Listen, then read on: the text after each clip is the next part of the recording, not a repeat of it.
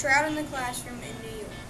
In 1997, Trout in the Classroom was started in New York through the efforts of the late Joan Stollier, volunteers from Trout Unlimited, and the Theodore Gordon Fly Fishers in 1997.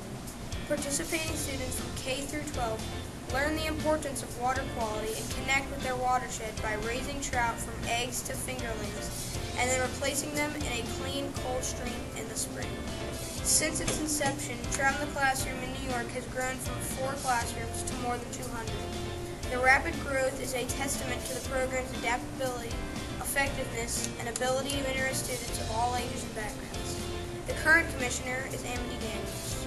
Throughout the year, students will monitor tank water quality, engage in stream habitat study, learn to appreciate water resources, begin to foster a conservation ethic, grow to understand ecosystems.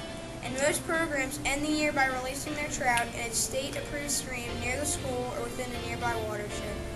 Our Trout in the Classroom leader is Mr. Andrews. This is Mr. Andrews' 10th year of doing Trout in the Classroom.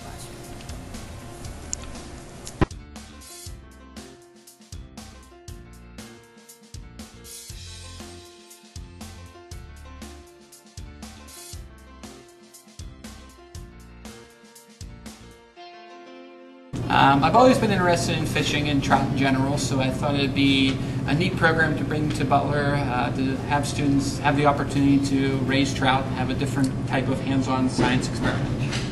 Talking to people throughout the community, I think a lot of people enjoy it. A lot of people look forward to trying to get into the program and some of the experiences we give them.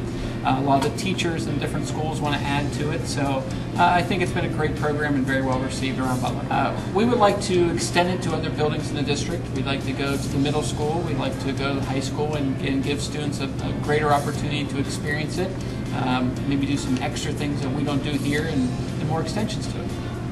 It teaches our students stewardship of the streams, that it's so important to keep the streams healthy. It goes beyond just people that fish. When trout survive, it's a nice sign for the ecosystem that things are working and things are healthy, and everyone in the entire community benefits from having clean water in our community. It would be great to expand it. I know that Mr. Andrews has talked to me over the last few years as far as we're probably 3 times the size we were when we were at the junior high school. It would be great to get the course offered to more students, but I know that's a difficult thing to do. But that would be my goal as far as if we can expose more students to the Trout in the Classroom curriculum. That would be very, I think, helpful to everybody. Trout in the Classroom interests students of all ages. Everyone can learn to love something about the program. It's a great program that every school should try.